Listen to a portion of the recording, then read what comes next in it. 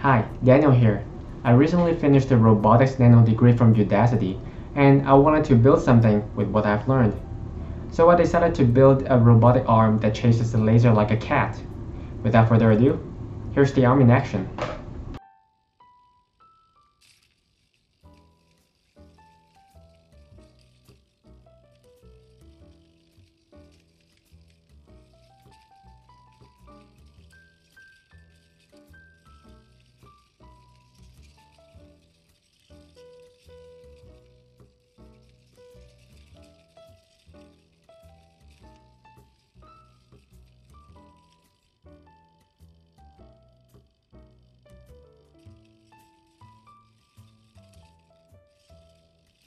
Here's a close-up video showing how the robot moves. You can see that it tries to look at the laser directly while stretching out as far as possible.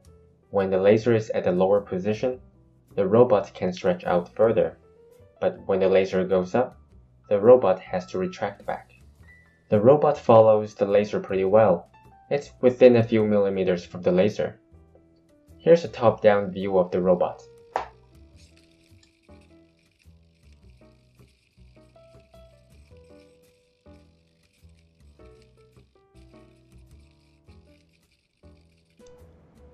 One of the reasons it doesn't follow the laser more precisely is because there is too much wiggle room at any given position. Ideally, the robot should not be moved by my fingers right now, but even the robot costs only about $50, this is acceptable.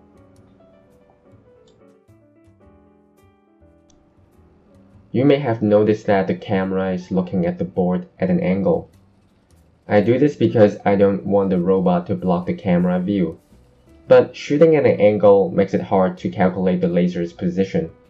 To fix this, I apply perspective transform to each video frame. The left window shows what the camera is actually seeing, and the right window shows the result of the perspective transform. If you compare the two pink sticky notes, you can see that the perspective has been warped in the right window. It's like the camera is shooting straight at the board.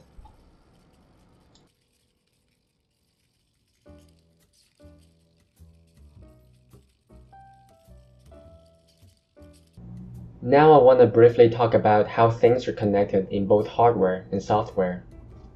There are 4 hardware components in the system. We got the computer,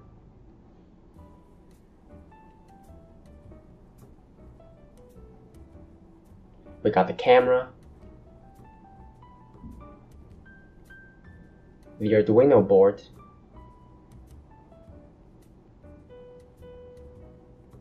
and of course the robotic arm.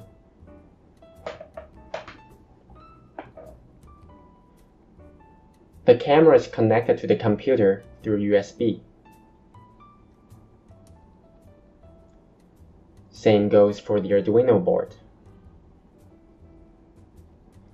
There are PWM pins on the Arduino that you can use to communicate with the robotic arm.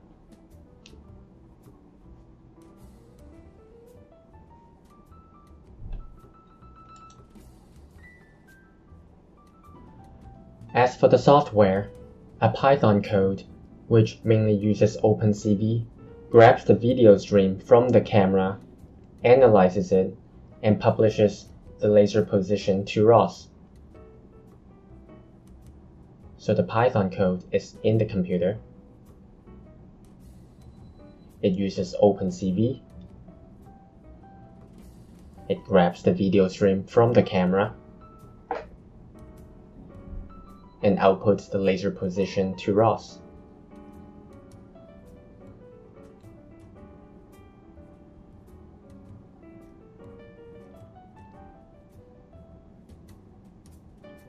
In the meantime, the Arduino has been subscribing to the position topic in ROS. And once it receives the position data, it'll perform inverse kinematics to calculate the joint angles, which are then sent to the robotic arm. So the joint angles will be output to the robotic arm. Well, that's it for today. I hope you enjoyed the video and thanks for watching.